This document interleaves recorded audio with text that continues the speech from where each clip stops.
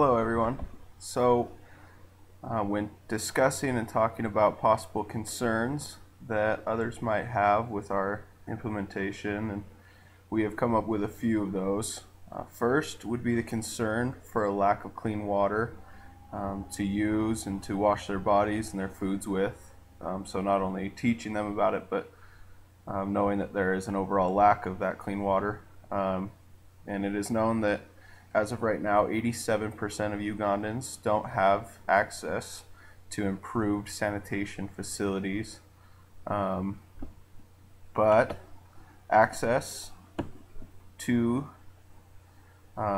these financial services in Uganda have improved significantly over the last decade. So, with more financial services being opened, there might be an improvement um, in access to water. And it's mostly driven by the expansion in mobile money services.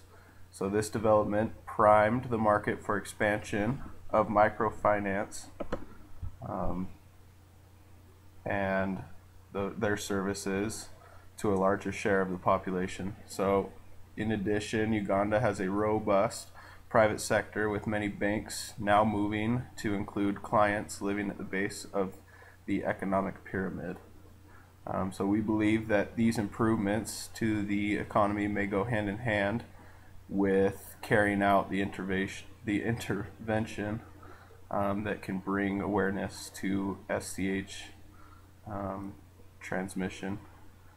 And so another concern that people might have with this intervention and the implementation of it um, might be like finances for how we're going to fund the implementation. And so, as touched upon a little earlier in this video, this is a program that is strictly volunteer, and that outside of just traveling to Uganda to help, there wouldn't be any further costs or expenditures. And then, lastly, um, there would be a lack of knowing how to reach out and how to communicate with these individuals. And usually, when you go to a foreign country, you think there might be a language barrier, but luckily for Uganda, English is very prevalent.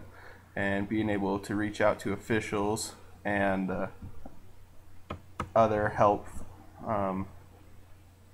clinics or providers would be fairly easy because of their base in the English language. So. Throughout the semester, we have identified 4 areas containing potential barriers to our health education program. Therefore, I will discuss how to overcome those barriers. 1. Lack of access to clean water. Poor hygiene and inadequate access to clean water made the poor vulnerable to STH infections. International organizations such as Uganda Village Project donate and install wells in rural areas. However, even when people have access to water from a well, there are risks of contamination due to different factors such as lack of sanitation and education. Many people believe that as long as they are getting water from a well, it is clean water.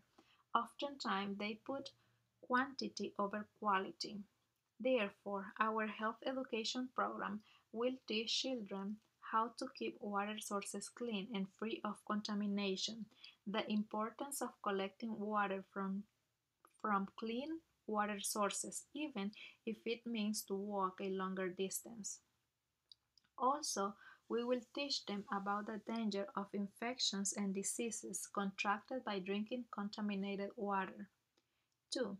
Inadequate sanitation.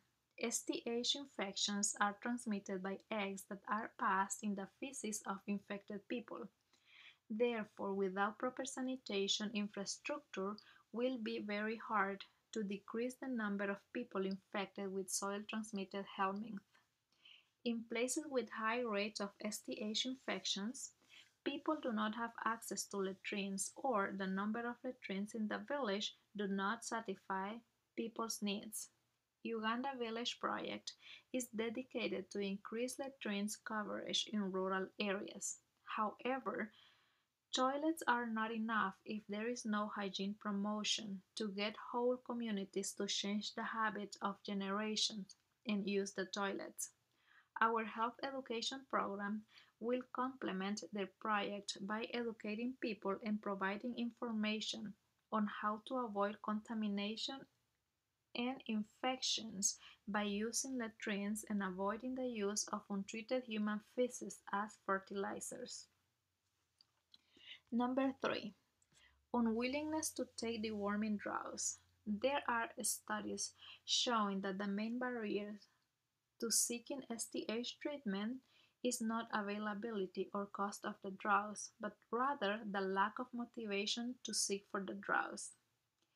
A study made in Africa found that many members of rural areas believe that STH are critical to one's health. For example, some people said that worms are essential for proper digestion. Other people said that deworming medications interfere with people's fertility. We will form teams of high school and university students to educate parents about the health benefits of deworming programs, answer questions, and clear up any misconception regarding deworming medications. Each team will work in one neighborhood of the village, going house to house educating parents. 4. Misconceptions about transmission.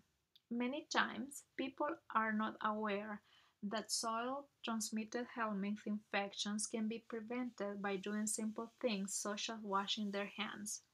We are going to install tippy taps near latrines at schools to encourage children to adopt good personal hygiene habits, such as washing their hands. Tippy taps are simple devices for hand washing. This was our presentation. Thank you for watching.